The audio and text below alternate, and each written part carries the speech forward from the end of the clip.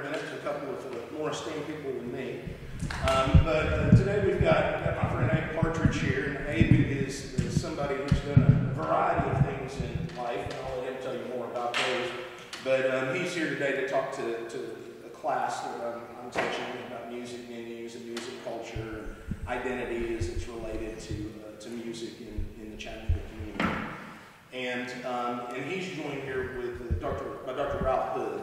One of the things that Abe's known for is his podcast, Alabama Astronaut. And Alabama Astronaut was a podcast that Abe set up as a way to, it really was the subject of the podcast, but as a way to capture some of the music from serpent handling churches.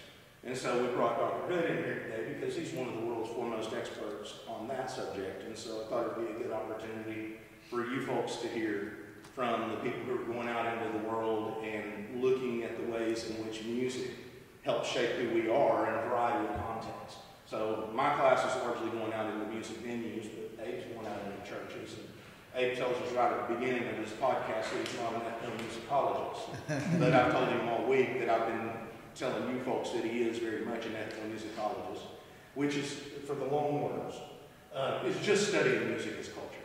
That's all it really means. Okay, and well, I'm fine with that. Yeah. Get out and sort of observation, immerse yourself, yeah. and see, and understand how music operates as culture. And so I viewed Abe's podcast as something that really did a nice job of bringing that subject to a broader audience who then maybe could have a better understanding of the much maligned serpent handling stereotype as it relates to, in particular, the American South. But with that, I'll turn the floor over to these folks and let them talk and let them lead the deal. Yeah. Thanks, folks. Well, thank you, Chad. I'm just honored to be here with y'all, and I'll tell you, about 3 years ago, I was primarily making my living by playing music, and when the pandemic hit, of course, most of the music venues all shut down, and so I was left with a lot of time, and I used to pastor a church in Middlesboro, Kentucky, when I was in my mid-20s, and I had met a fellow there named Jamie Coots, who was he was a preacher who was a pastor of a church where they handled serpents, and then we had a long conversation, and he gave me his phone number, said, call me if you ever need anything, and I ended up going through quite a crisis there, and I figured it was time for me to leave the church, and I did whenever I was 27 years old, and moved back to Mobile, Alabama, and joined the United States military, and I went off to a war in 2013. I came home in 2014, and whenever I came home, I was looking on the monitors there in the hospital, and I saw Jamie Coots had died. I saw his picture on it. It said, "Serpent handling preacher dies of snake bite," and then I started playing songs that I had been writing and everything, and started showing my paintings, and by 2019 I was on the West Coast playing some music with a friend of mine, and he told me about this book called Salvation on Sand Mountain. I read the book, and inside the book was Jamie Coots, and so when I saw Jamie Coots there, and the fact that I had met him, and then the fact that I had saw where he had died, I had bought the book. And then when I read the book, it coincided with the pandemic, and so I decided to go out and I just wanted to go see what it was all about. And then whenever I was there, I went the first time in June of 2020, and I heard songs that I had never heard before.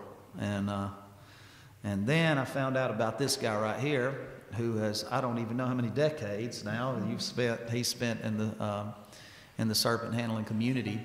But Dr. Hood here at UTC has an archive at their library, and I engrossed myself in Dr. Hood's recordings that he had made, and listening really for the music that he had captured, and on his VHS taped services that he had.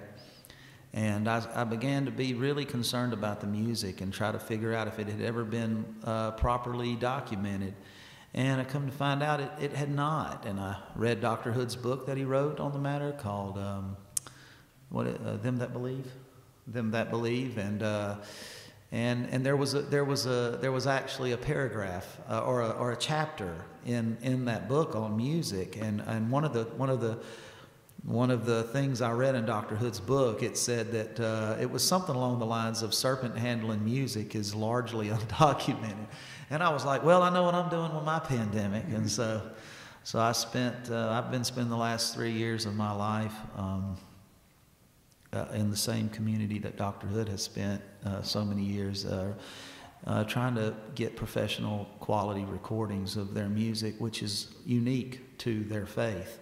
Some of their songs are regular hymns, but some of them are also they have lyrical compositions that they're the only people in the world that could sing them with honesty, because literally no one else in the world believes what they believe. And so I've been recording that, and they made a podcast about it. And back in June, I took a couple of serpent handlers to a music festival in Pineville, Kentucky, called the Laurel Cove Music Festival. And for the first time, as far as I know, in history, there was a public, non-church performance of serpent handling gospel music. And that's what I've been doing. But without the work of Dr. Hood here, I certainly wouldn't have got near as far or be as informed as I am. But how long have you been doing it there? How long have you been documenting this music, Dr. Hood? Or this faith? 35 years. 35. Going back. Yeah. And you were a professor here at UTC the whole time. Yeah. And when I came here, the way I got involved in serpent handling is it was at Carson Springs. There had been 2 deaths at Carson Springs, and my area of interest is psychology of religion, and so I went to they had a distinguished professor of religious studies, who shall go nameless because he deserves it, and he was interviewed the newspapers, and there was a story on serpent handlers and their deaths, and they interviewed this professor, and he said, well, these people are ignorant, they don't understand that this is a suspect part of the gospel, and they do it for these kinds of reasons. And so I said, well, have you ever been to a serpent handling church? And he said, no. He just knew what was wrong. So I then went to the Department of Sociology, where the sociologist who had commented on serpent handling and said these are ignorant people and they suffer from cultural deprivation, and I asked him, have you ever been to a serpent handling church? Where are they? And he said no. So what was happening is everybody had an opinion about serpent handling, but nobody ever did the groundwork, the field work, to get to know these people from within their perspective. And so, for instance, one nice comment about Jamie Coots and the music, it's true. The music has not been well documented. And so what he's doing and trying to make professional recordings is really important. But a cute story about Jamie Coots, because I was at his funeral, and Jamie Coots has always said that if he'd ever been serpent bit, he would never get treatment. And so he got serpent bit and didn't get treatment, and he died. And then I've been following the church and his family since then, because one of the things that happens in serpent handling traditions is, generally speaking, death increases commitment to serpent handling, not decreases. And we might talk about that later. But the important thing about it is Jamie Coots, one time I interviewed him, and he had a copperhead bite. And it was on his hand. And copperhead bites, they're not often lethal, but what they do is destroy tissue. So Jimmy Coots was a fantastic musician, absolutely fantastic. Mm-hmm. And he lost his finger, and it just rotted off and just had a bone. And he loved that because he used it to pick his guitar.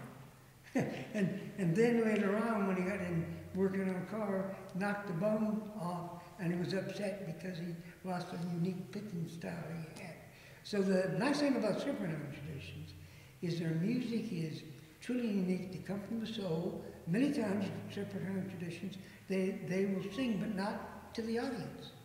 They will go and stand in a corner and sing to the wall. So their music comes from an indigenous tradition and is always used to praise the Lord and reaffirm their beliefs, never for entertainment. Right. And part of the great stuff about some of the early music, we have music that comes out of the indigenous tradition before people heard external kind of music sources. Because part of the tradition, right, discourages people from TV, radios, playing the devil's music, that kind of stuff. So you get what's really unique and why it's so important what he's doing is you're actually documenting music that occurs nowhere else and comes authentically out of the beliefs of these indigenous people in the Appalachian Mountain region. Yeah, and right now we're working on we're currently working on season 2 of the podcast, which is going to go in depth on the some of the things that I've been able to gather about how that music, why it sounds like it does. It's really like a ferocious style of rock and roll music that I go to a rock and roll shows. I have a rock and roll band. I've never heard any rock and roll as good as what I've heard in the Serpent Handling Church, and so yeah, I'm busy in the work of currently trying to tell that story, and as to your part about it being coming from a people like separated, it is amazing just how unique the development of that music was. And anyway, yeah, we've been involved in doing that. But what else should we talk about, Chad? Well, one of the things that class is particularly interested in is the role that music plays in shaping identity. And so, which I've noticed in the preface of your book and some other places, there's some conversation about that. And so to speak to that, one of the other things that I'd love to have the students hear about, who are here today in particular, is sort of the methods that are involved in the field. When you're out there and recording things, and you're going into these spaces with other people, who may or may not necessarily be open to you being there, but how do you work through, and Dr. Good, I think you can speak to this as well, because I think you've done a fair amount of ethnographic research as well. But when you're out there, what's the process that you go through in order to begin to get, really usable material? I mean, I know that Abe, you said that your podcast was something like 400 hours of interviews just with you, much less some of the other stuff. So there's a lot of coming through that just to get that amount of information. I would think that both of you would probably say that relationships are sort of key to your... Yeah, there's a real simple answer for that. First and foremost, the first thing you have to do is get to know and understand these people and them to know and understand and trust you. Yep. So in many cases, before I did any interview, I knew these people like for 3 years. And I not only go to their churches, but I go to their homes, I ride with them when they're going places, right? So what you've got to do is, it's like me walking up to you and say, tell me some of the most intimate secrets about your life. Well, you may participate and tell me some stuff, but it won't really be very intimate. And you say, why would I reveal myself to you until I know that you care about me and I care about you? And then I'll tell you stuff. And so most of the information you gather often is not from formal interviews, but from being with the people and driving 3 days to, or 3 hours to another church and being with them and talking to them. And they're talking to you. So it's like you, once you form friendships, much of what you learn about people is what you do when you're being friends. And one of the things that people worry about is you lose objectivity. But the answer is you don't want objectivity. I don't want to know something just objective about you. I can always know that. I want to be able to get your subjectivity, what it is you feel, what it is you really think, and I can't get that until you and I have some kind of significant relationship where we care about one another. Yeah. I can't say it no better than that. I will say this, though. It's in the serpent handling community right now, Dr. Hood is considered, he's considered one of the brethren. I mean, Dr. Hood is looked at as a member of the faith. They look at him just like he's one of them, and that's because he's always maintained a great level of respect and came in and not try to what they call strip mine, a community and take something from it and leave it in disarray and go out and sell what you got, and but I had the same experience. I mean, I didn't just start going to a church with a recorder. I had to go. Some of them I had to go for several months, and before I was allowed to even hit the record button. So, and now it's all about treating other people. I don't know. Somebody said one time, treating other people the way you want to be treated. Pretty good idea, I think. And when you do that, then you can develop relationships based on mutual respect. And that's where you're really going to get the good stuff anyway.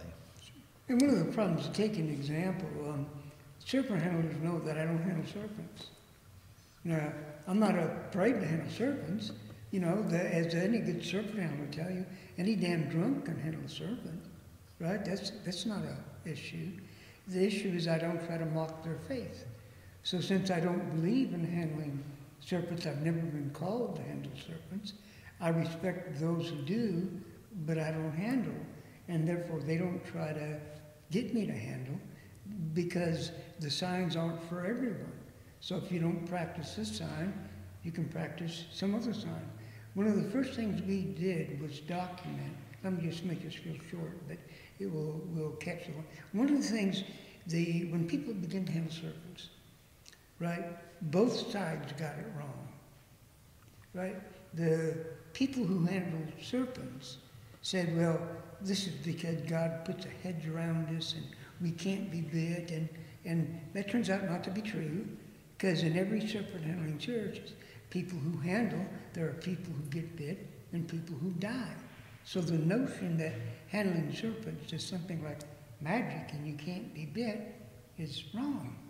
But the other side, the scientists, got it wrong too. Because they said, well, what's the trick? They freeze their serpents, or they tame their serpents, or they melt their serpents. And that's not true either, because the scientists have never been able to do any good scientific studies about serpent handling, striking behavior. We've done it. We have hundreds of hours of serpent handling. And let me make it real simple to you. Let's play a game. Okay? The thing that I want to document for you is the probability of getting bit by a serpent is a function of two main things. Right? Unknown factors. Nobody knows. And simply the frequency by which you handle. Okay? So let's play a game. Let's play Russian roulette. I'm going to give you a gun. I'm going to say, look, there's just one live bullet in the chamber. All I want you to do is spin it. You start here, put it to your head and pull the trigger, and just pass it on. Now, the single best predictor for any one of you is you won't die. Because it's only 1 out of 6, right? Most of the time, you'll work. But if you pass it along enough times, somebody's going to die, right? So the problem we have, right, is serpent handling behavior Many people go in like one shot. Salvation on Sand Mountain is a wonderful look in many ways, but I was there when Covington went in with a camera crew, deliberately going to go in and handle a serpent, get a big picture of himself handling a serpent, and he did, and it's in his book. That's fine. But to the serpent handling tradition, that's offensive. Because the only reason you can handle a serpent for the serpent handling tradition is because God's moved on you to do it. And they'll tell you in every church there's death in that box. Right? You may not believe it. Go up. You may be able to handle it lots of times. But the more frequently you handle, the more frequently you're going to get bit. So here's what happened. Serpent handling churches have developed a theology. The churches that used to handle Church of God of Prophecy, right up here in Cleveland, Tennessee, backed away from it. Said they never endorsed it because the more they practice it, the more they got people bit and died. But they're simply not telling the truth. So what serpent handlers did is develop a theology which says, it says you shall take up serpents. It doesn't say you won't get bit, and it doesn't say you won't die. The only important thing is that when you take up a serpent, you're being obedient to God. And in a quote which I was talking about to somebody before this talk, I mentioned an interesting thing where I was, TV station took a quote that I was doing in an interview where and they said about serpent handlers believe that nobody gets out of this alive. And that's just not at all true. They believe that the only thing that happens is that since you're going to die, and you're going to die from something, they don't have a better theology or theodicy than you do. They don't know why your mother died of cancer. They don't know why you have a child that was born blind, premature, and is a mongoloid. They don't know. They say that's up to God. The only thing is that you work on the basis of love and you're obedient to God. And then the important thing is nobody gets out of this alive. It's not a question of whether or not you're going to die. It's only a question of how you're going to die. And if you die being obedient to God, they believe your salvation is assured, right? And if you're disobedient to God, then you're in danger. And so they say, most serpents say, you think we risk our life, right? But you talk about this short period on earth. But we handle serpents, which guarantees us, when we're obedient to the Lord, that we have eternal life. So whether we die or don't die is not the issue. It's how we die. And that's a much different point of view. And it leaves it open to what are you going to say when the doctor says, well, there's nothing we can do for your child, right? And the question is, how is your child going to die? And how are you going to respond to the death of your child? And that raises all of these interesting issues of overbeliefs, etc. And the serpent handlers are keenly aware of and involved in that. I don't know of any serpent handler who hasn't seen, known, or heard of people dying. Though when Pumpkin Brown, the last person to get bitten, died in Sand Mountain, one of my areas of interest is mysticism. So I'd been studying and working on mysticism, and Catherine of Siena, right, was on her way to sainthood. She was almost like a Mother Teresa of her day, and everybody knew she was dying, and so they had a death watch, and they wanted to be with her when she died, and as many people do, try to capture, right, what is she doing, what is she saying, what is she thinking at the moment of death. And she was dying gradually, and at the moment of death, she put her hand up, just like that, and died. And everybody, right, has speculated, and I was writing on the speculations, what did it mean, and what, and I was at Sand Mountain the day I was supposed to interview Pumpkin Brown. And Pumpkin Brown was at Sand Mountain and got bit. And by the way, he fell, and it looked real serious. And so people went up, and they always asked you, do you want help? Do you want medical help? But he couldn't respond. And all he did, right, and I got it on video, is he just took his hand, just like Catherine, Sienna, and you know he said, I'm going home, and died. So they have the assurance that, and you may think that's bizarre, and you may think, and that's fine. I'm not here to persuade you about anything.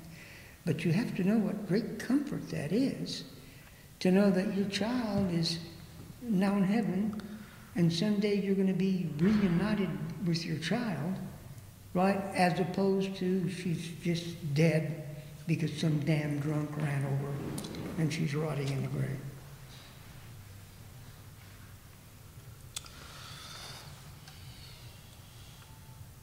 Could you talk a little bit, and I'll direct this directly to you, Abe, because I know you've had kind of an interesting life, and you talked a little bit about it. You started as a preacher, in the military, you're an artist, you're a podcaster, you're a musician. And I asked you last night, all of this work, if you were sort of looking for something, and you looked at me like, well, I like to do things, and if I'm not doing things, I feel like I'm wasting my time. Yeah. But we're really interested in this class in the way in which identity is formed. And the way we're defining that is that identity is a manifestation of stories that are told. They're either stories that you tell about you to other people, or they're stories that other people tell about you to other people, or they're stories you tell about yourself to yourself, or they're stories that others tell about you to themselves. And so, you've got a life of stories here. But how has the sort of the shifting experiences in your life altered your understanding of who you are? Yeah, so I'm 42 years old. From 18 to 27, I was an independent fundamental Baptist preacher. If you're not familiar with independent fundamental Baptists, the Southern Baptists were too liberal for us. Then from 27 to 2019, I was in various forms served in the United States military. I'm still to this day a reservist. That's how I get insurance, because there ain't no insurance for artists in America. So I have to go in and do the reserve thing once a month. And then whenever I had two crises. I had, like, when I was 28 years old, and I was pastoring there in Middlesboro, Kentucky. I was I had a childhood that kind of led me to looking for some stability whenever I was in my late teens, and that search for stability led me to the Independent Fundamental Baptist Church, where I kind of sunk down in, and I was pretty much in a community of Independent Fundamental Baptists for 9 years. And whenever I moved up to Middlesboro to pastor that church, I came out of that community, and I was now the preacher, the pastor over this small congregation of about 50 people. And I was out of that echo chamber, and then I began to think about what it was that I really believed, and then and then also I got access to high-speed internet in Middlesboro, and so that also kind of led to and then I split the church twice, and so it just kind of led to this collapse. Mental collapse of faith and things, and ended up having me running away. And then the military was where I ran because I needed a marketable skill. Honestly, I had a wife and 2 children, and so I joined the U.S. military so I'd be able to get a paycheck, and they promised me they'd educate me in avionics. So I said, okay, let me do that. And then but I had started writing, so let's talk about music. whenever I was in Kentucky losing my mind, trying to be a Baptist preacher and trying to make sense out of questions and like dealing with the dissolution of a whole theological set that I had erected in my brain, I turned to music as a way to find an escape. It was like it was a way for me to express myself. Because I don't know how much y'all know about the Independent Fundamental Baptist Church, but they don't really have like help for preachers that are struggling, you know. And there's no helpline or nothing like that. And so I started writing songs about it. And I would write songs about my struggle with faith and my struggle with God and all these things. And I would sing them to myself, and they made me feel better. And they made me feel like I could get up and do it again. And it was through, and then I started painting about it.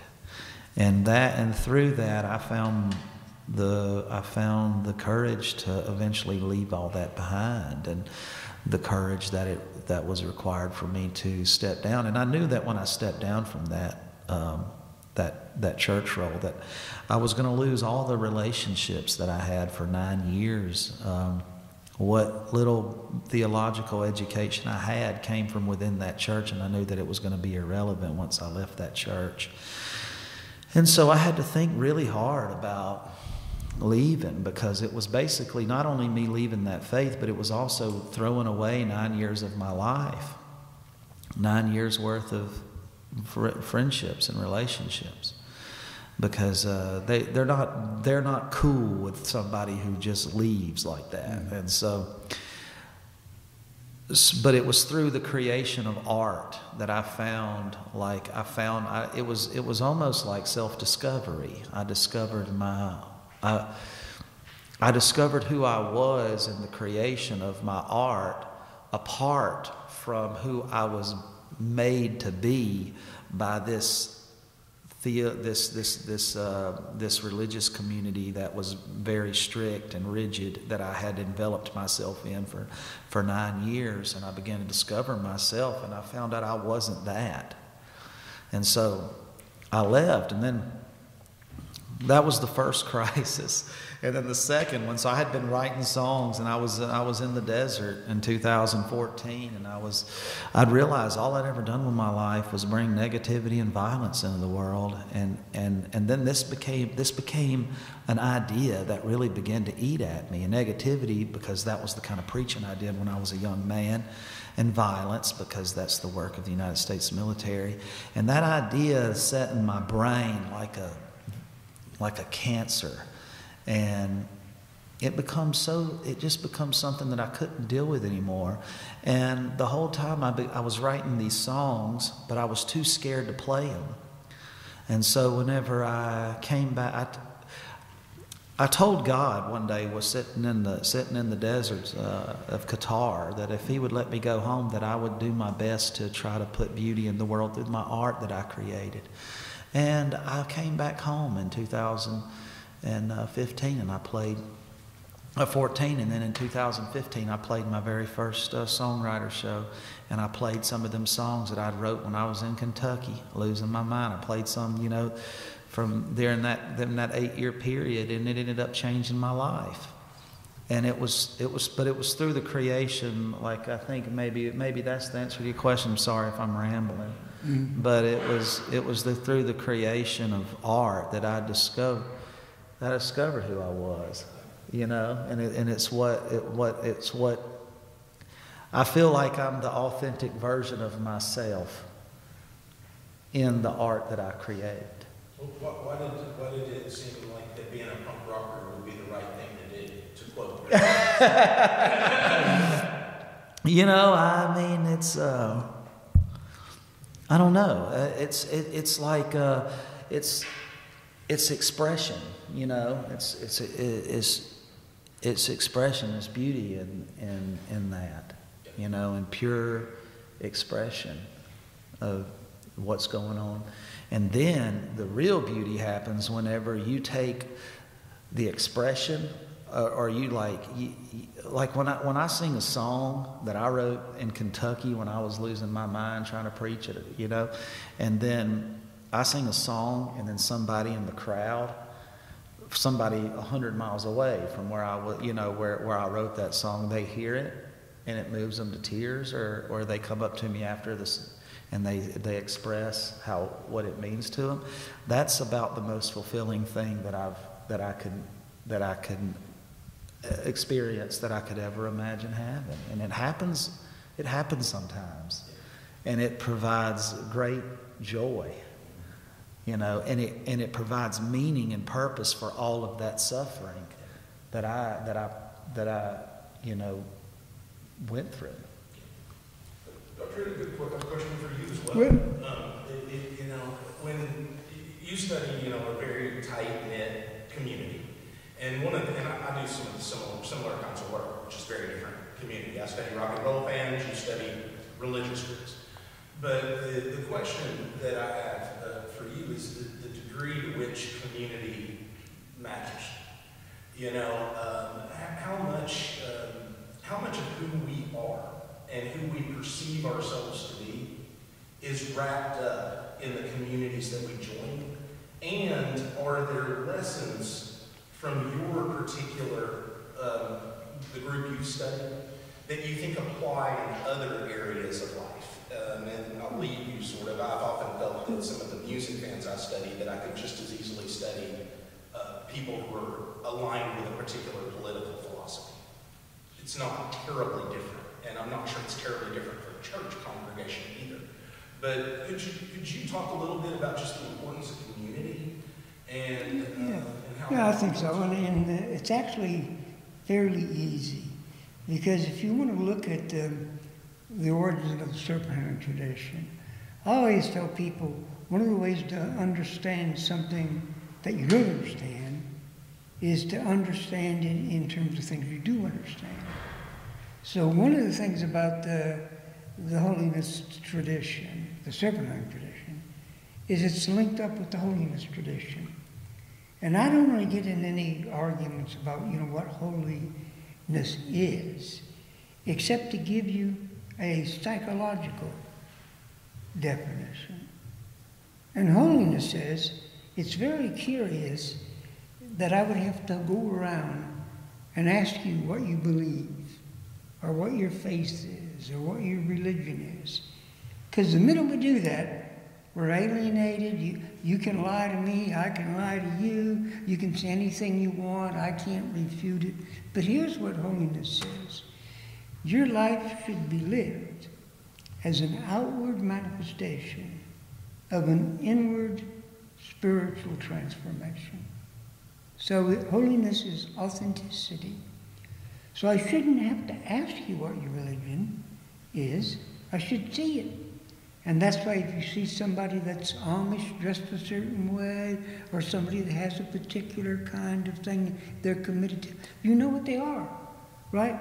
And one of the things that holiness does that creates a big problem for cultures that allow choice in communities is that they say the big crisis is that you can't separate belief from behavior. So that's why holiness people, serpentine, say, you can make laws against anything you want, and we should respect those laws, unless you violate a higher law. And if you violate a higher law, then I'm obedient to the higher law rather than the lower law. So the one thing you get from holiness people is a sense of genuine authenticity. They live their beliefs, right? They don't just practice their beliefs. And it creates a real difficulty in a culture like the United States, because one of the things that the culture that we do is we grant you freedom of religion. And that sounds like a good thing, and it is. I mean, in the end, I'm going to come down there. But there is one thing that's dangerous about it. The Supreme Court has consistently ruled that anybody can have any religious belief they want, And the court will never, ever make an argument about that. If you believe that God is a chicken and you want to worship him, the court's going to say that's your business. They've never argued against serpent handling as a belief. They've never argued against Mormonism and polytheism. And they never argued against any kind of form of multiple marriage. That's your belief. But here's the rub. It says that they have an overriding interest. They can control your practice. And that's the problem. You can believe in handling serpents, but the Supreme Court of the state of Tennessee said you can't do it. And I've testified in court cases, and eventually we've won, when I said you cannot legislate against a practice that is a necessary outcome of sincere belief. So in the state of Tennessee, it says it is illegal to handle a serpent in a fashion to endanger any other person. And what they interpret that to mean now, if you wish to handle a serpent, if your religious belief, do it. But you can't do it in a way to endanger other people because we have an overriding interest to protect them. So, for instance, it's like they do with Christian Scientists. If you're a Christian Scientist, you don't believe in disease, you don't believe in medical treatment, right? It's your right to reject it. In fact, the Supreme Court has ruled that if you're a person dying, and I'm a medical emergency person, and I come upon you, and I find you, I may assume there's a doctrine called implied consent. What you were really saying is, please help me, save my life. But what if you are a different kind? What if you're a Christian Scientist who do not believe in the existence of disease? What the court says is you have the right to reject it. But I can't infer that. So what you can do is wear a bracelet. And it says, I'm a Christian Scientist. In case of an accident, call a pro healer. And even though I'm a trained emergency medical person, and I could save your life by just clamping your aorta and getting you to the hospital, I can't touch you because you have rejected, right? And it's your right. But of course, the test comes with children. And what do you do with children? Well, usually what they do is they make the child a temporary ward of the court and then order treatment. And that tells you where a culture is community-wise when they favor one set of beliefs over the other, and you know that best when they do it with children. So think about the big debate with vaccination right now. Well, many areas are allowing you to reject vaccination if that's your choice. They may put constraints on what you can do if you're not vaccinated. And more importantly, they may not allow you to refuse vaccination for your child because they say it's the cultural belief that vaccination overrides, right, the lack. And one of the strange things that happens, and then I'll let the community part go, you get really interesting communities when you study people who are religiously extreme in their beliefs. Because what they happen is they typically find cures for all kinds of diseases. So think what happens if you refuse to get vaccinated. No virus hardly ever wipes out everyone. It wipes out the people who refuse to get vaccinated, but some people have a natural immunity, right? And they don't get vaccinated, but their resistance to the virus, so the ones that get vaccinated, don't get vaccinated, die, and the ones that refuse to get vaccinated wind up being a population that's immune to the disease caused by the virus. That's happened historically in the plague, right? People became saints for going to lepers and kissing lepers. Tons of lepers, people who got leprosy died. Some who kissed the lepers didn't, they were immune, and then they found elevation to sainthood. So the idea that there's a uniformity that occurs from some source never takes account of the fact that diversity produces unique kinds of groups who are able to solve some things rather than other things. And there are emerging groups of people now that we know historically are immune to viruses, right, that threaten to kill us because we are among those people who have always taken the vaccination and therefore we're still susceptible to the disease. Cool if we turn the questions over to folks in the audience. Absolutely, yep. Do y'all have questions for Abe or Dr. Hood?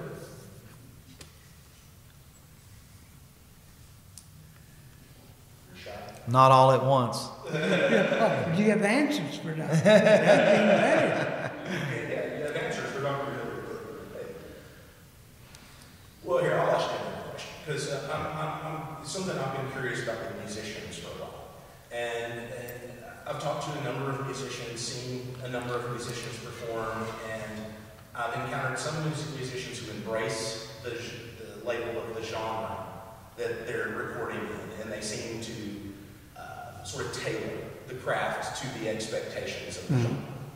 And then there are musicians who sort of rebel against any generic label and will say that, no, my band is not the kind of band that the press is labeling us to be, and we're something else. And since you've performed in two different genres, I mean, you have a punk band called The Psych Piece, and then, of course, your solo music tends to be considered more folk. Do you find that when you're performing in those two different bands, that the way you present yourself is different? And do you feel that the sort of the corporate environment that brings the notion of genres around, do you find that confining and problematic, or is it something that you embrace? Yeah, there ain't no difference to me now. I mean, I ain't gonna I'm gonna finger pick an acoustic guitar when I play my folk music, and I'm gonna strum on the back of my fingernail electric guitar when I play with the Psych Piece, but it's still all the same thing to me. But genres and all that, artists didn't make up all that stuff. All them words come from people that are not artists to describe stuff that they don't, and try to group stuff into little categories so they can talk about them better. But I don't care about nothing about genre. I mean, you know, when I go to Europe, they call me country singer, and I'm okay with that in Europe because in Europe they don't have Nashville. But then I don't want to be called country music here because Jason Aldean's country music, and I don't ever want to be associated with that kind of shit. I think we ought to give them a chance to play something, to demonstrate. Yeah, we can do that. Yeah, whenever you're ready. Yeah, I'm ready. I have one more question Good idea. before we get to that. Okay. And Dr. Hood brought up something, and you just touched on it, so I want to sort of piggyback on what you were talking about before we leave this topic. Yeah. But Dr. Hood talked about the notion of authenticity. Yeah. And authenticity is something that when you study musicians in particular, it's part of the fabric of the persona of the person on the stage. And so there are some musicians, and who comes immediately to mind for me is J.D. Wilkes from the legendary Oh, yeah, I love that guy, yeah. Yeah, and J.D. Wilkes he's also a performance artist, and whenever I go see the legendary Shack Shakers, I expect it to be a performance, but I'm not necessarily looking at it going, that's J.D. Wilkes. You know, there's some sort of authenticity to what's going on there. I view it as a performance. But when I see you on the stage, it comes across, and I think you just touched on it by saying it really doesn't matter if I'm in punk or I'm in folk. There's this sense of authenticity to what you're doing. And I'll open this to either one of you to talk about. But in terms of that concept, you know, that notion of realness. You know, how important is that in your various settings and the things that you do? Well, to me, it's got the importance factor of number one. It's the most important thing. The kind of art that I like and the kind of artists that I listen to are ones that I believe. And if I think that it's fundamentally made for entertainment purposes, and generally I just don't care for it, you know. Or it's if it ain't something I can believe in, you know. You can play it while we're all sitting around eating at Applebee's or whatever. But if I'm going to listen to something, I mean, if it's going to be art that has a transformative impact on someone, I think it kind of has to be authentic. Yeah. Do you think Dr. Do you think the same thing holds true for the preachers in front of churches? Is that notion of authenticity? Yeah, and I think that how important is that? I think what he's saying is it hits the nail on the head. We're trained as academics that everything has to be partitioned out into conceptual categories. So we talk about things in all these fine categories that almost go ad infinitum. And yet for the person who, in the sense of authenticity that we're suggesting, I think, says that doesn't mean anything. Right, that's what you're putting it on. And then it's like, you know, when is this kind of course? And when is it this kind of course? And when are you doing psychology? And when are you doing philosophy? And and the answer is, well, I don't know. You get to draw the lines, and all of a sudden you're saying, well, that's not psychological enough, that's too philosophical. And the answer is, there's nothing to do. Is what you're doing approaching and illuminating something legitimate? And if so, nobody wants to put a label on it. You don't have to. Mm-hmm. It's just a separate thing. Yeah. Well, thanks. I'll turn it over to you. Let you play some music. Okay. You know, if you want to, if you need a minute, we can take a quick break. Well, by anyone? I mean, if anybody needs to, by all means, go ahead.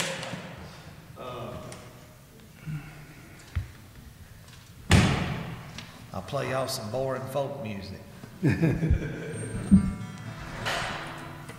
Let's see.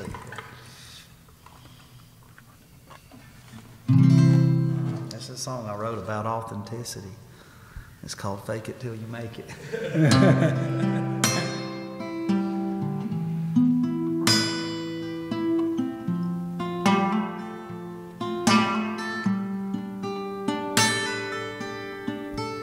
Well, you can get a flashy guitar and play in all the best bars, but I hope you know how to smile, and it'll help if you can shake it, 'cause that's the way you gotta make it when you're young and in your prime, 'cause it's a fight to tell the truth.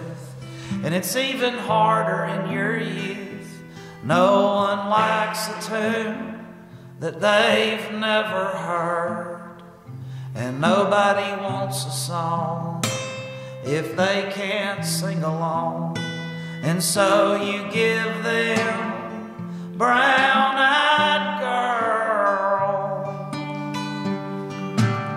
Well, now I sure ain't saying this is a prayer worth praying. In fact, it's something I could never recommend. But you won't ever have to fear singing songs that folks want to hear. And when you're done, they'll all shout amen. But it won't have no meaning, and them rhymes will come so easy with no message in your songs. Well, I've heard so many say it, you gotta fake it till you make it, but you won't be making nothing at all.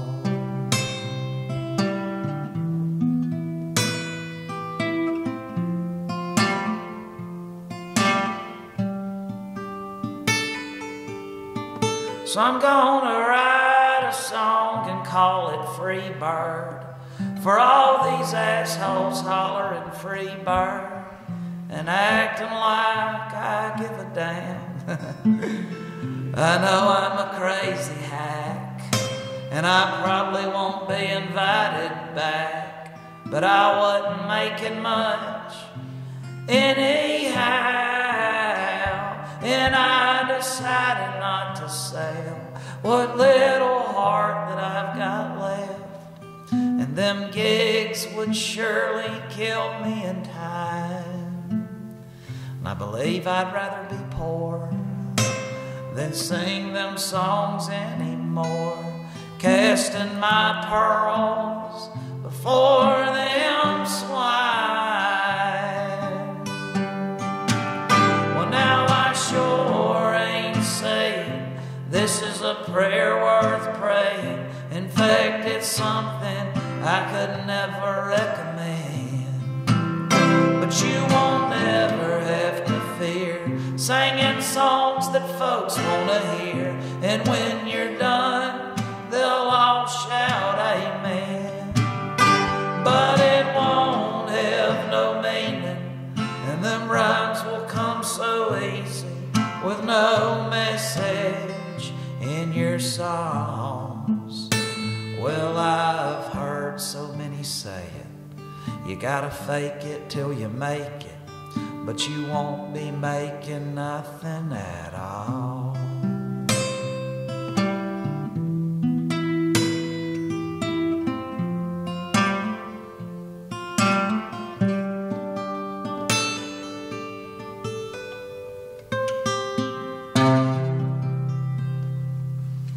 There you go.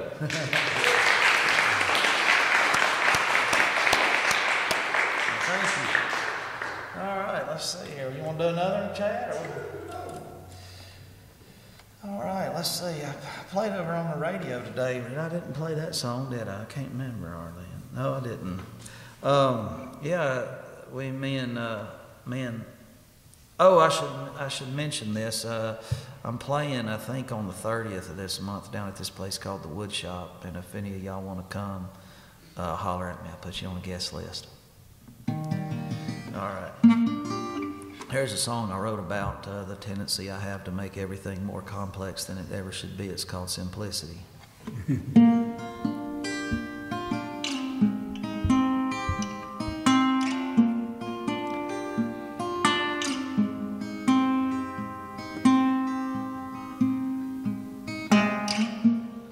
Well, love ain't a feeling. No, love is an act. It's less an emotion and more of a pact.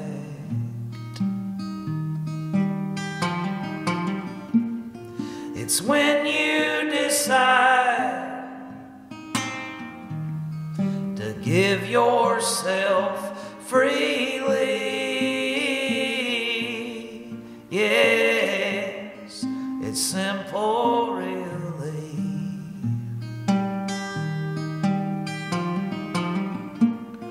And life ain't just living.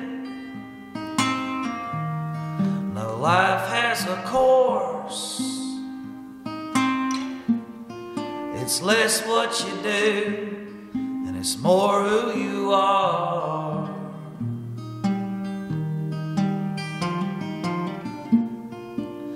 When you follow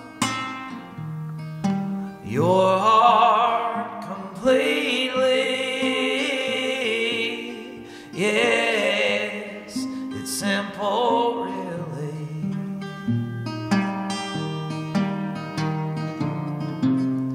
But how many live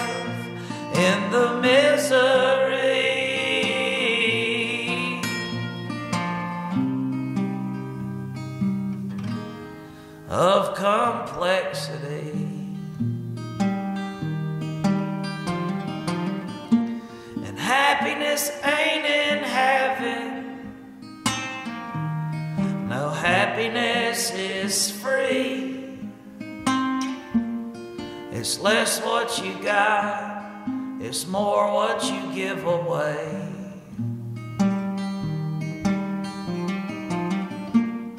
It's singing your song amidst the sonic graffiti. Yes, it's simple, really.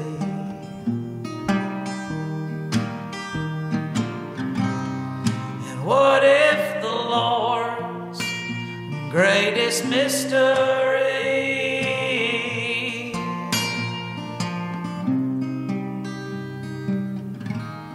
was simplicity?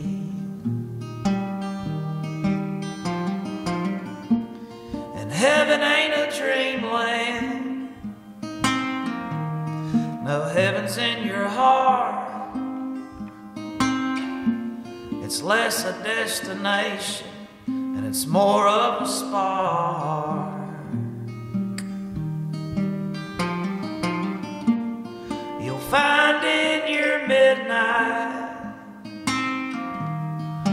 burning so deeply.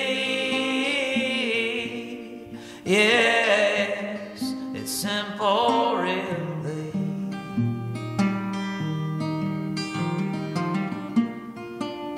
Yes, it's simple, really.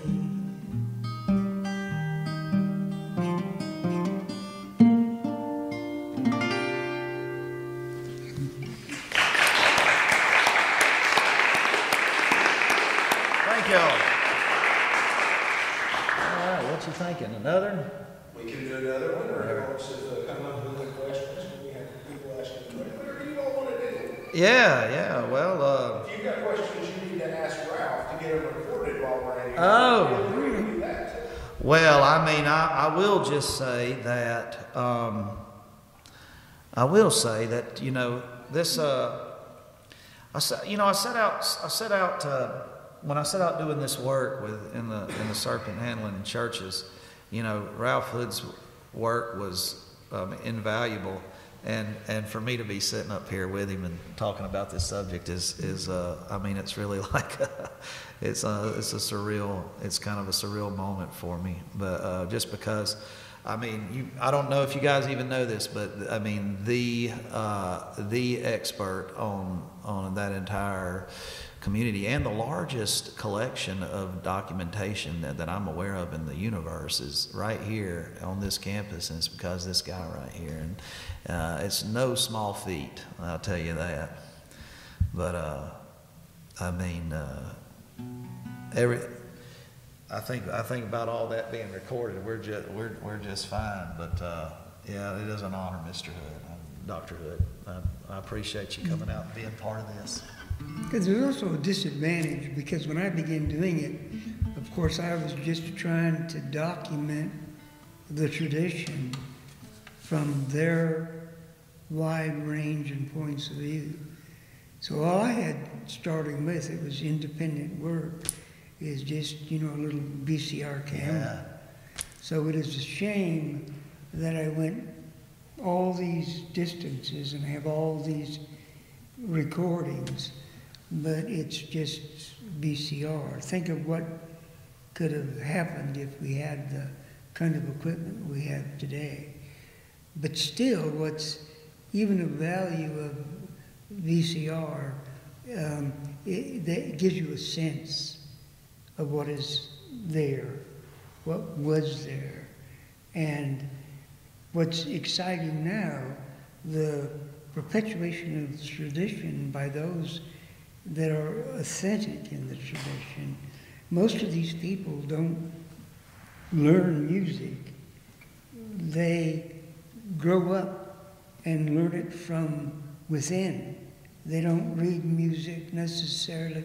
They don't take music lessons, right? They learn within the tradition. And so you can then suddenly go to places where you can see generations have passed down music that's so pure and so beautiful. And the beauty of this now is it can be captured in really great recordings. Yes. Yeah, that's what I've devoted to, and the process, hopefully, of putting out some type of record with all of that on there soon enough. Yeah, I'll tell you what. I'll play you a song. Here's a song I actually the Serpent Antlers taught me this song. Oh, cool. Yeah. This is one I learned that. Now they play it in a major key really fast, and I play folk music, so I put it in a minor key and play it really slow.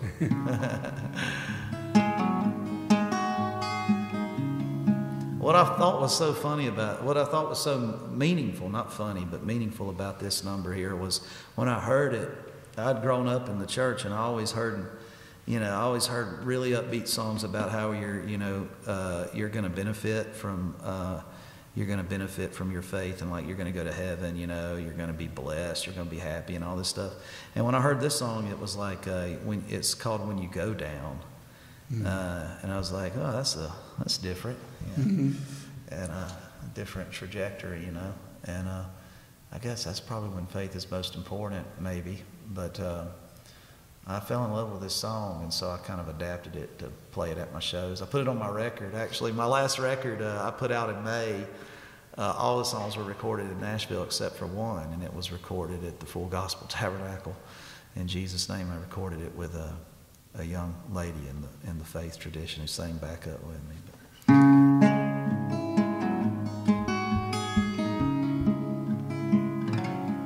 You better go down in the name of Jesus when you go down. Go down in the name of Jesus when you go down. 'Cause let me tell you right now, the devil is a liar. You gotta be filled with Holy Ghost fire when you go down. In the name of Jesus when you go down. 'Cause God's little children got a battle with the devil every new day. There ain't no beginning, there ain't no ending to the games he plays. But you can walk up to him full of Holy Ghost fire, look him in the eye and say, devil, you're a liar when you go down. In the name of Jesus when you go down.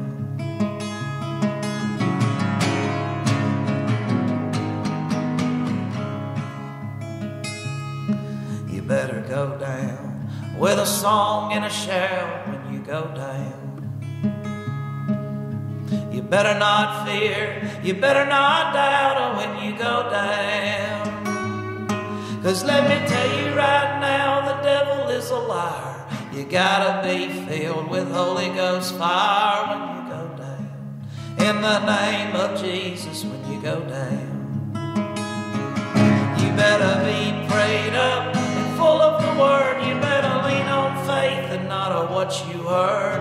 And pick up your sword, put on your shield. You better make sure what you got is real. 'Cause you're gonna make old Satan mad when you go down. And so you better have just what Jesus had when you go down. 'Cause let me tell you right now, the devil is a liar. You gotta be filled with Holy Ghost fire when you go down. In the name of Jesus when you go down. When you go down.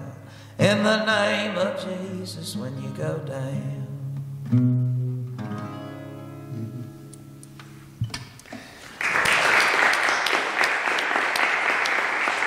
Thank you. Well, what you think there, Chad? Oh, I love that. Oh, yeah. Do it again if you want to. songs before. Yeah.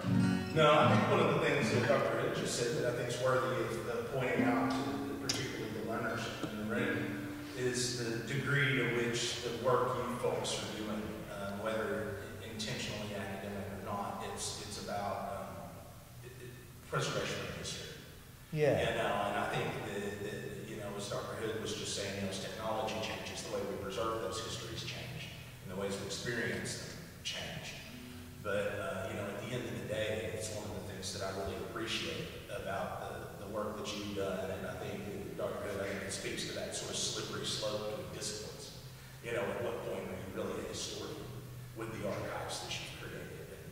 And I think that that's a wonderful thing to think about, and it's and bringing that into entertainment, you know, as a way to deliver a message and to, you know, try to bring people together. So one thing you and I talked about last night was the way that entertainment and music and sports and those things tend to be spaces where divisions disappear and people come together in those moments. So I appreciate what you've done in that respect. And I don't think I've got a question linked in there, but I just wanted to say so.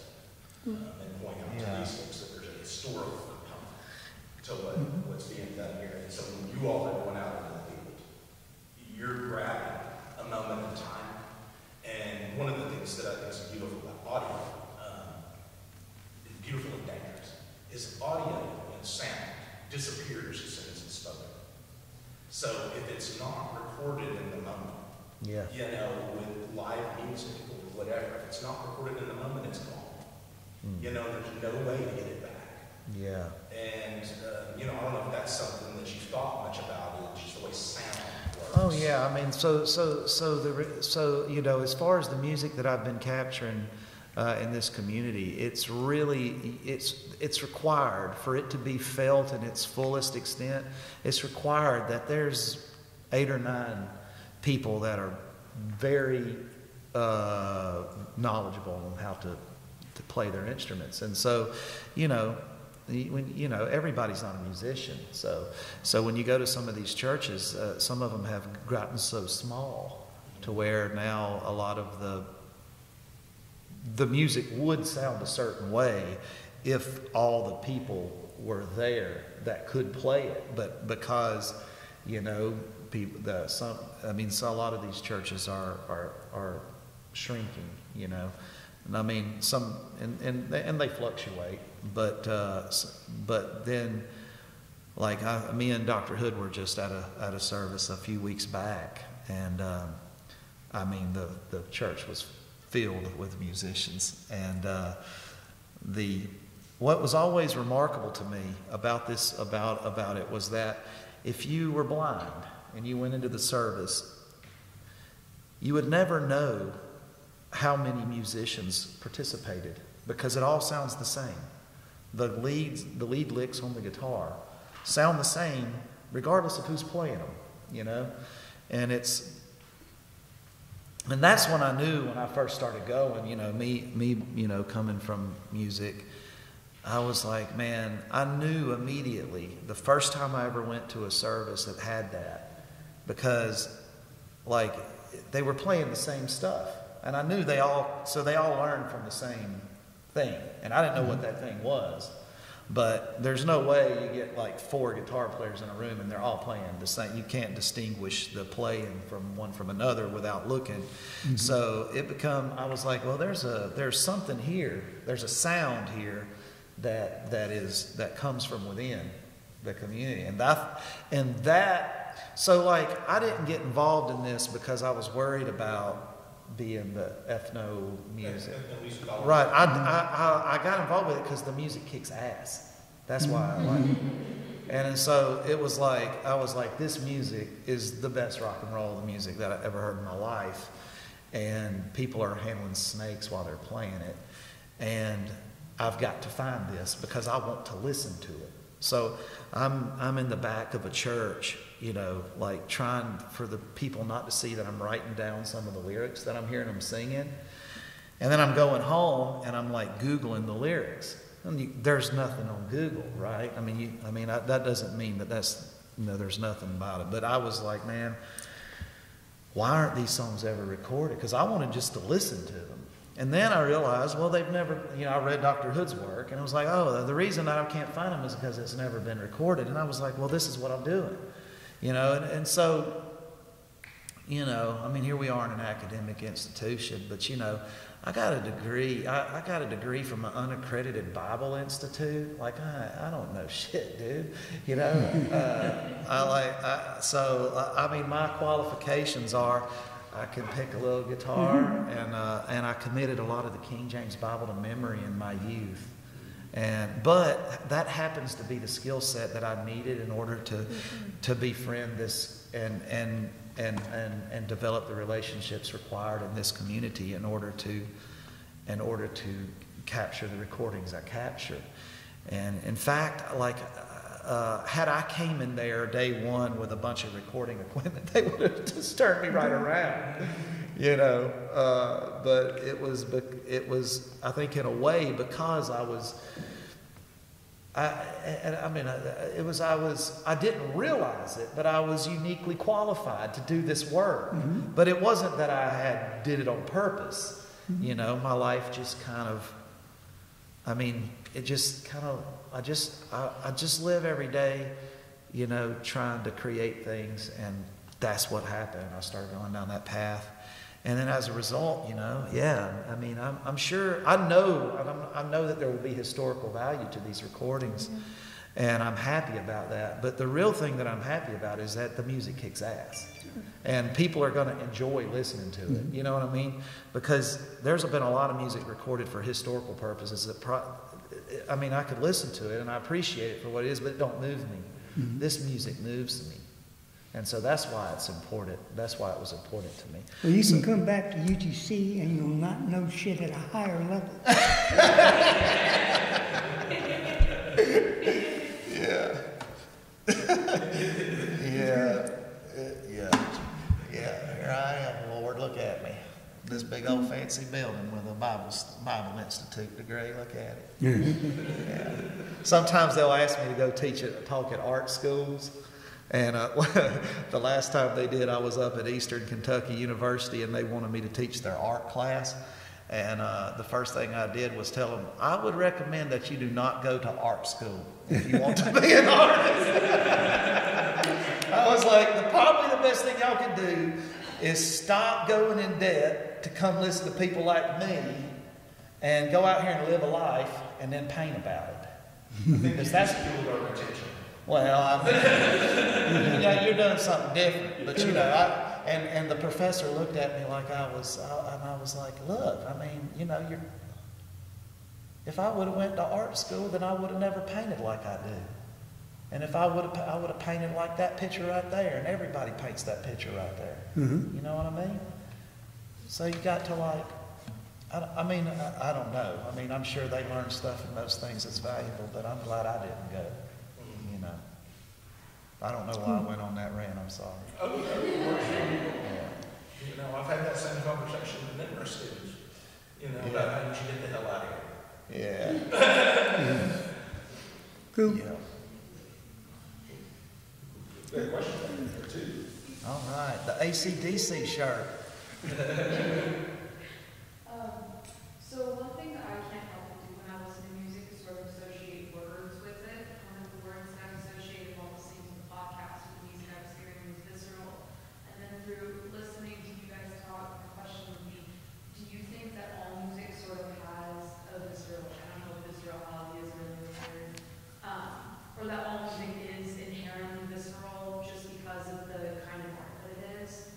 Or do you think that maybe it does just pertain to music that maybe, you know, fits under, and I wouldn't even say it fits under an umbrella because, you know, music and there's so many blurred lines between the kinds of music that you can listen to.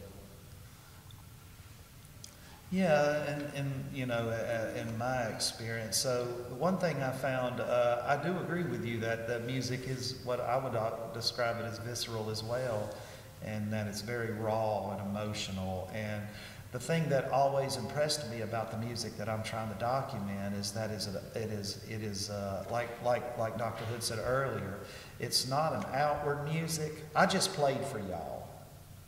Okay, I played for y'all to hear a song that I wrote. When you go to these churches, they ain't playing for me or that recorder. They're playing. They're upward focused, right, and not outward focused.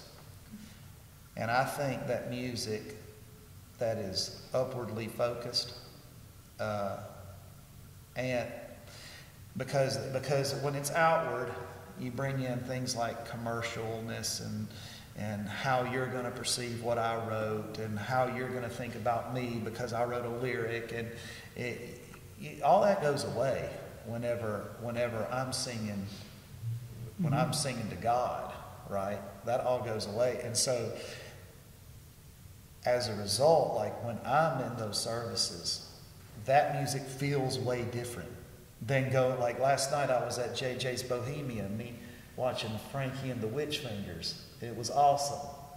It was awesome, but that music was aimed at us, brother. Yeah. And did you notice the way the crowd moved like it was just an organism? Well, we were Yeah. here. I mean, it was like you got 60 or 80. I was moving too. Yeah. I was moving too. It was great.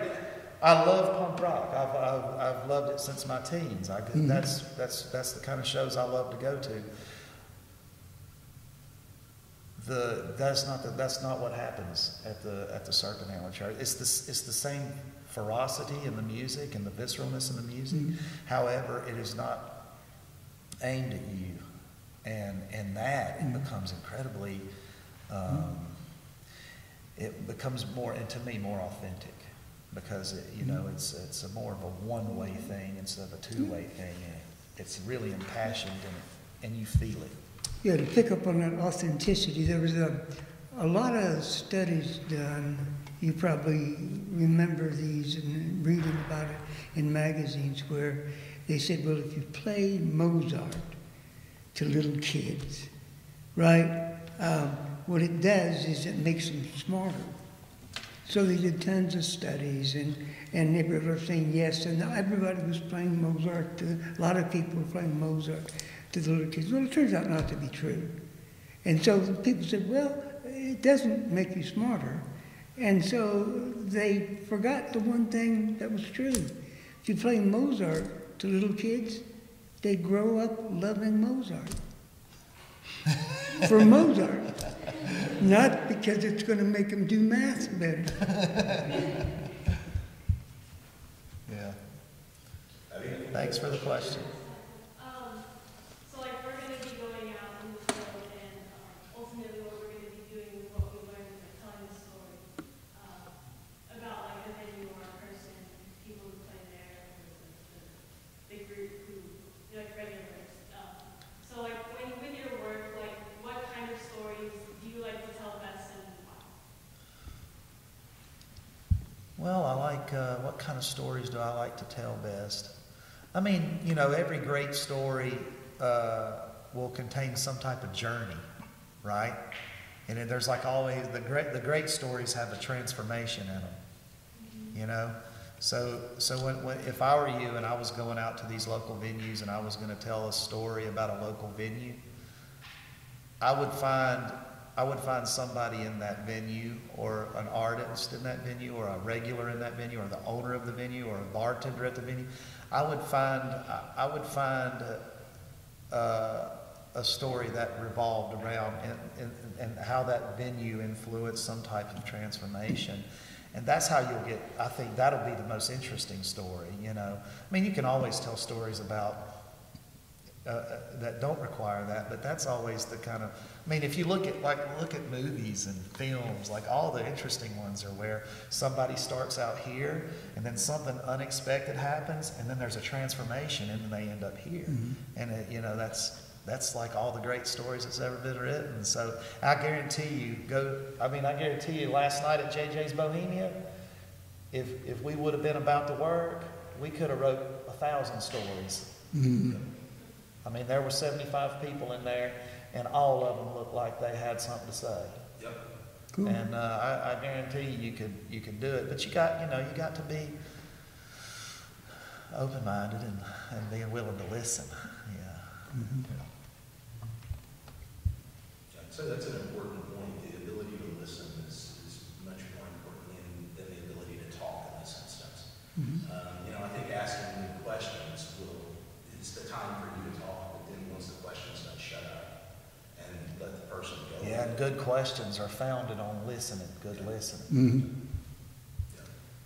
Good. Other questions from folks in the audience? I think. So I'm thinking about doing a couple of passion projects too that help with weeds or chatting with a few things I'm interested in. One thing I want to ask of you and then Dr.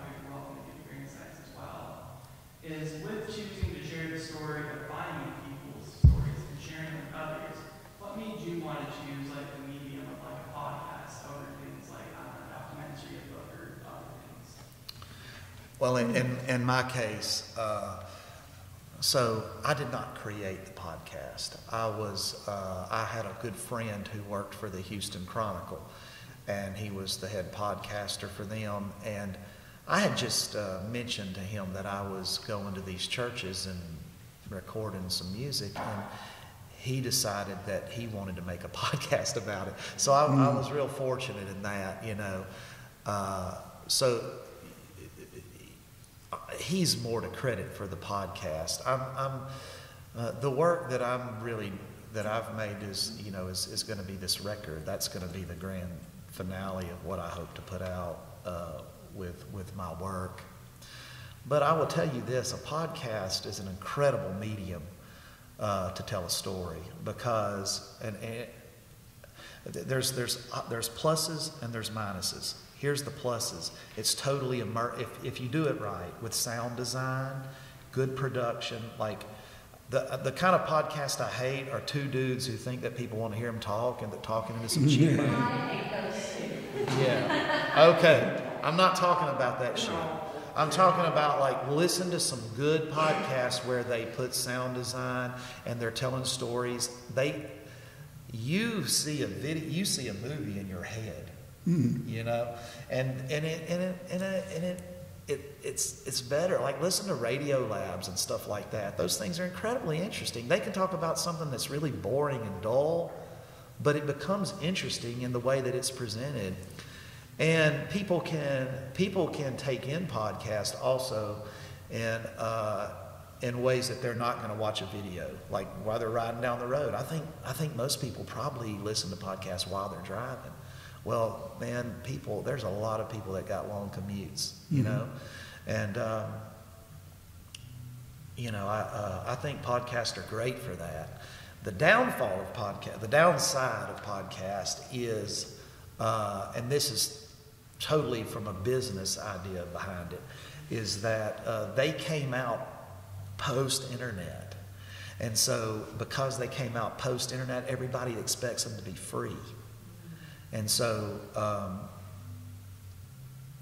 I have spent thousands of dollars, and Farrell has spent thousands of dollars creating Alabama Astronaut. We've made hundreds of dollars. It's not been a profitable business, but we never did it for a business. We did it because it was in our hearts to do it, and we wanted to make the art. We wanted to tell the story. And we did, and I will forever be grateful that we did, and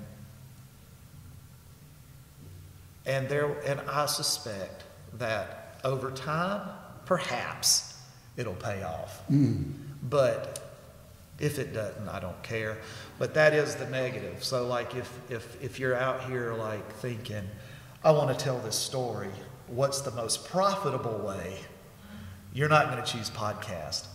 But if you're thinking about what's the best way that I could immerse someone in a story, that I'm telling you, a podcast will hit harder than a documentary, because in a documentary you're being shown what the images are, and you don't have to. Your brain isn't as engaged. When you envelop yourself in the story of the podcast, you are more engaged because you're trying to visualize what you're hearing.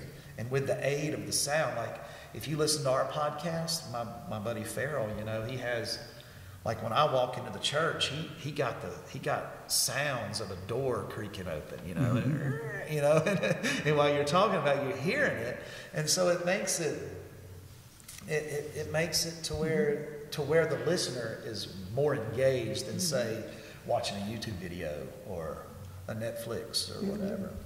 And I think one of the advantages of that too is something is lost with one of the things I'm doing with my students this year is not allowing them to make any presentations in PowerPoint, right? Because it's much less effective than actually doing what he's saying, where you have to use vision and all kinds of things and imagine, and it's not handed to you in a canned format. One of the anecdotes that often comes up when we teach people history, and which weren't as positive across the board as some folks might think. Some folks complained about TV versus radio. They said that they preferred radio because the pictures were better. Yeah. Okay. You know, and I think that you sort of encapsulated that, and it's that it's someone else isn't in control of the picture. They're leading you in some direction, but it's up to you. It's kind of like when you're reading a book. You know, I have to picture the characters and build them rather than have them build it for me. Yep. Yeah, podcasts are, I think, I truly believe after, I didn't know really a whole lot about podcasts. I had listened to a handful of them. And then my buddy Farrell started making a podcast about what I was doing. And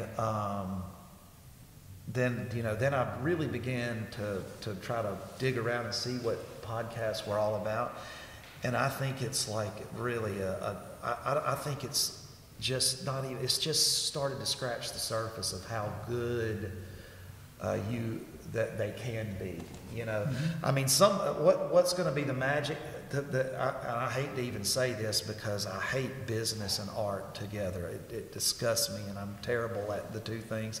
And fortunately, I have people in my life that run the business part of this, or else we would all be broke. But somebody's got to figure out how to make podcast profitable. When that happens, storytelling, books, news articles, they're all going to go to that format because it's so much more engrossing, and it's so much it would be much easier to take in. You know, audiobooks, man, are freaking boring, right? They're boring. But now if you could put it in a podcast, sound design, and you put it in a way where it's like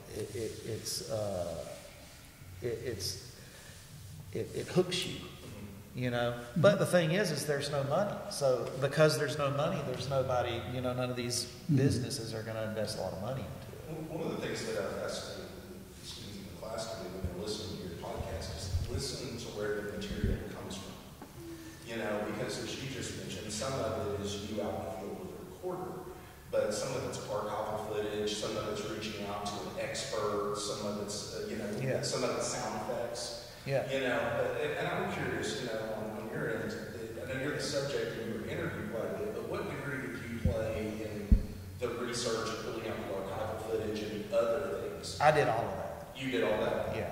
Now, I did all the recordings, and Farrell's the guy who got all the expert interviews and kind of played the role of journalist. But like the recordings that were captured in the field, they were all of mine. Yeah. Yeah, the archival stuff. All the archival stuff was stuff I collected, I've been trying to collect. I'm trying to make sure these folks understand that there's other research that can be done, and there's other stuff that you can pull into these podcasts that you don't necessarily have to capture. Oh, absolutely. If it was, I mean, you know, when you're talking about, if you're talking about somebody that's dead, you're not going to record them. So you better find somebody that did. You know, I mean, in our podcast, there's footage that Dr. Hood allowed us to use from the archives right here in UTC. He did an interview with Billy Somerford, and who was a preacher that Ralph knew very well, and Ralph let us use some of the footage that he had in this thing. So, I mean, podcasts are incredible. Why don't some of y'all go out and figure out a way to make money with them? And when you do, let me be the first to know. So this is just for more of when you go out into the field to do some research, did you ever have a negative experience with someone maybe not wanting you to film or record? How did you handle it? Yes, absolutely. There's a few different. So all these churches are like independent. Like there's no boss, or a pope or a bishop or anything that's kind of like the overseer of a bunch of them. So you kind of have to deal with individuals at each different congregation. And so, I mean, not all of them would let me come, but I went where I was welcome, and And I didn't just barge in with my stuff. You know, I had a little Sony handheld recorder. It was about this big. It runs on batteries. That's all I originally took in with me. And I would ask them. I would be like, hey, I'd show it to them. This records audio. I would like to capture the sounds, if I could, from the church tonight. Some of them let me do it the first time I was there. Some of them was like, no, not tonight, you know. And so I would respectfully put it up, and I would go to church there, and then I would go again. And after going a few times, and them seeing that I wasn't there to exploit or, you know, to do something that they didn't approve of, then they allowed me to do it. But when you're not allowed to do it, just don't do it. You know, just turn around and don't do it. But like, I wouldn't keep barking up the tree.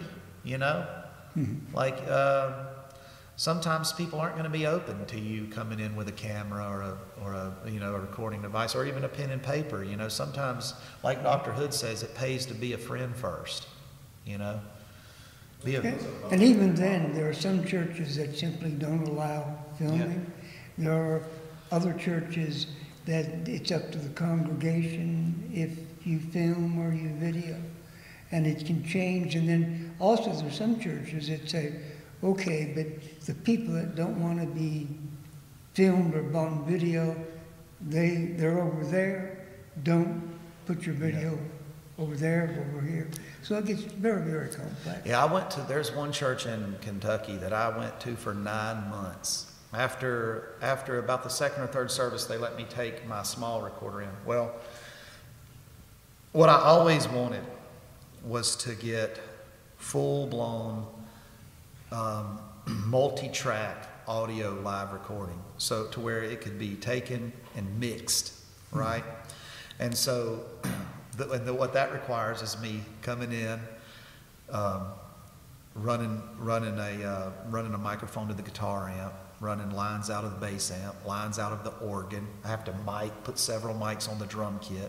I had to get splitters and run them to the PA that they were using to mic each individual microphone. Then go in the corner and set up a computer in a church, in a snake handling church. Set up a computer. Okay, I was asking a lot, you know. But after going to that church about 9 months and developing real friendships, I mean.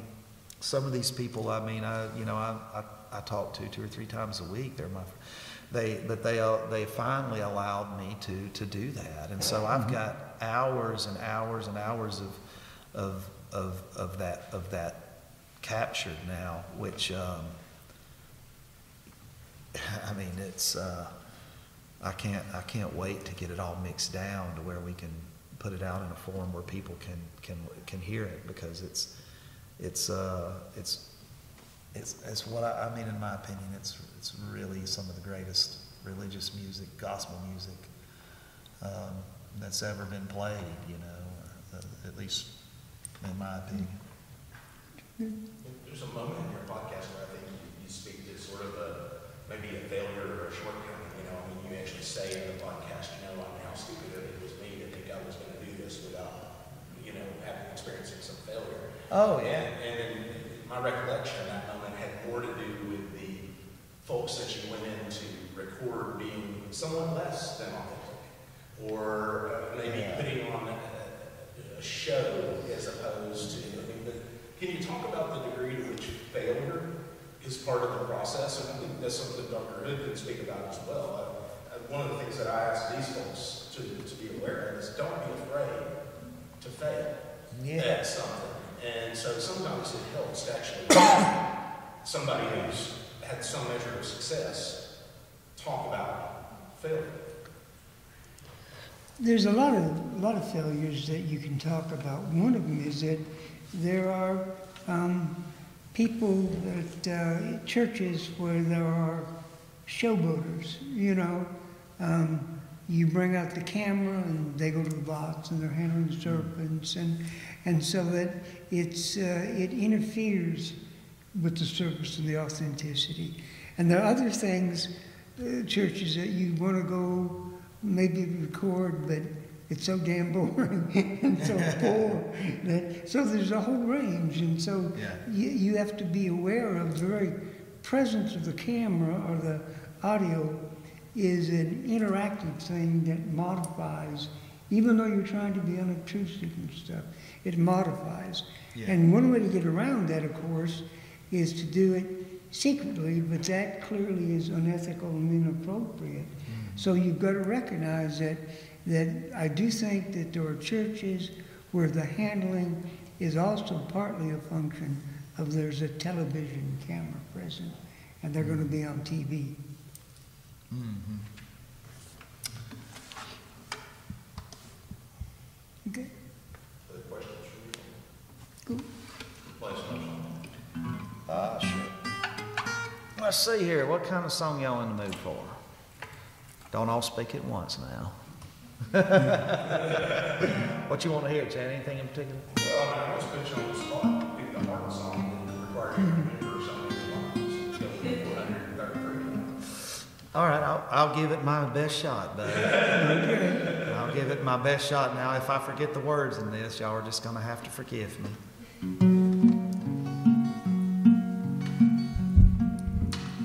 This has got more words in it than anybody should ever write in a song. If you're trying to be a songwriter, do not do this.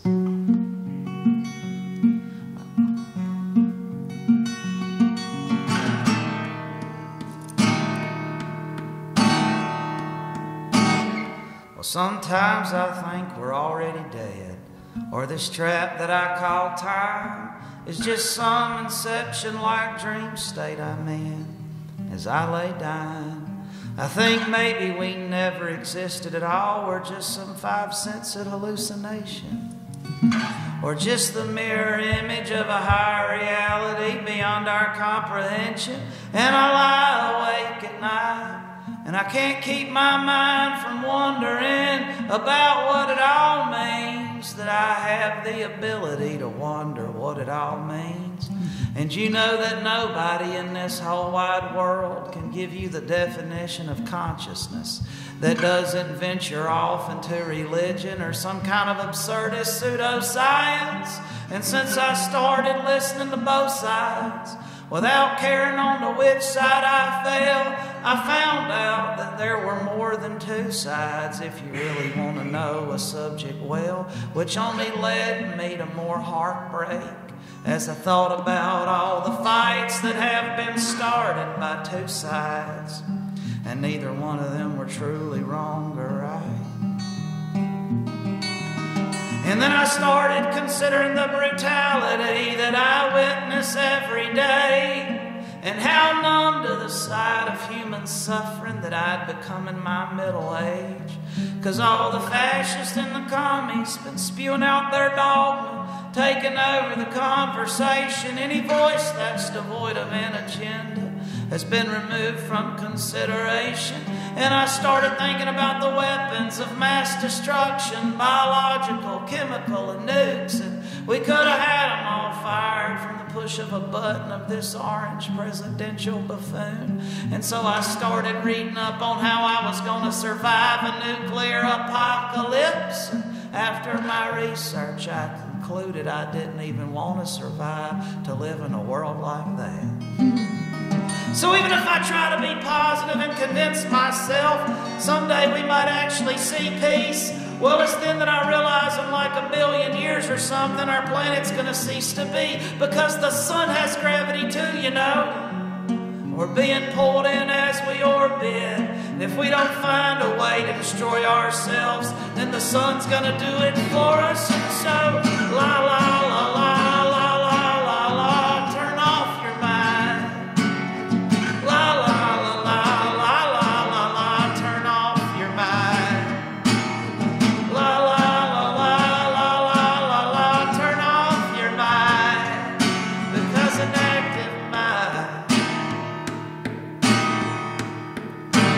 Devil's playground. Well, that was the first verse for y'all there. Let's see if I do the second one. Well, then my mind turned to the scientists and the explorers and the greatest amongst us all, who gave their lives to learning and research and made great discoveries about the world. And then it occurred to me that all truth exists long before some learned man makes it known. I mean, if you think about it, A don't equal MC squared just because Einstein said it was so. And now considering this, science kind of seems like a waste. I'm going to devote myself to art. At least an artist creates something of value, a unique representation of his heart. Then I looked around at this plastic world and their frowning faces and their disdain for beauty, and I seen all the poor starving artists dwelling at the fringes of a cold society. But you know that we would not have Fur Elise if it were not for this individual named Beethoven. And we'd certainly not have the White Album if Paul McCartney never met John Lennon. And I said, well, maybe that's my problem. I miss my Lennon. Somehow that chance done passed me by, and that's the reason I'm sitting here singing this stupid song and losing my freaking mind. And then even this stranger thought my tortured mind began to ponder. Lord, I wonder what if Einstein would have met McCartney first while John Lennon was studying the great wonders. I mean, I ain't saying it would have been the Beatles, man, but it would have been interesting to see what they put out, because I know that Einstein had some pretty cool hair, but I wonder if he could twist and shout. And maybe if Einstein had been singing, oh, blah-dee, oh, blah-dah, instead of drafting the letter to Roosevelt that paved the way for a nuclear bomb, then a little boy from Nagasaki could have married a pretty young girl from Hiroshima, and they could have sang, oh, blah-dee, blah-dah together and taught their children songs by the Beatles. And I can't imagine that the guy that wrote Imagine would have been any use in a science lab unless that lab had the sole purpose of giving world peace a chance. And so we gotta give Lennon to science and Einstein to McCartney. We gotta find a way to get back in time. But then I realized if we ever build a time machine, it'll be based on the scientific work of Albert Einstein. So la la la la la la la la, turn off your mind. La la la la la la la la, turn off your mind. La la la la la la la, turn off your mind. Because an active mind is the devil's playground. The devil's playground. There you go.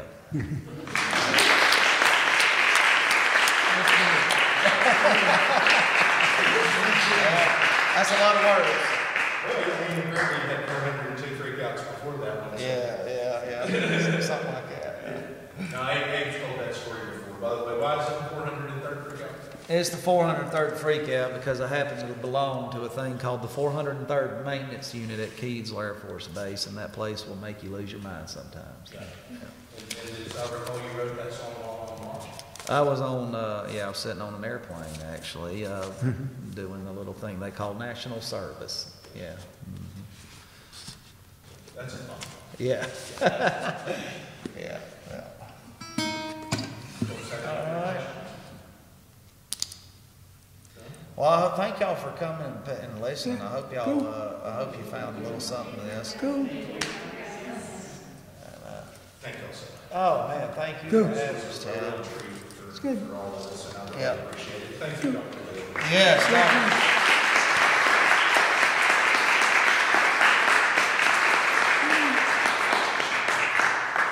Yeah, thank y'all so much for coming, and thank you, Chad.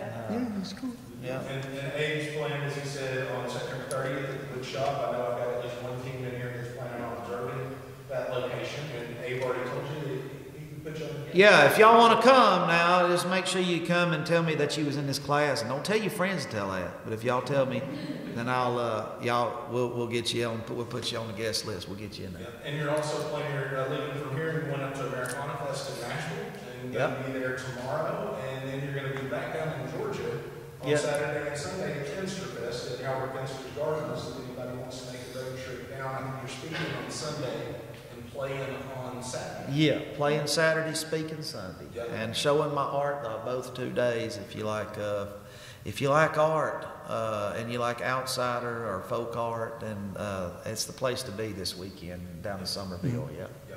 And we also, I think Nate's got my copy of Abe's book back here with some of his art. Oh, yeah. And also your comic book is back Yeah, there.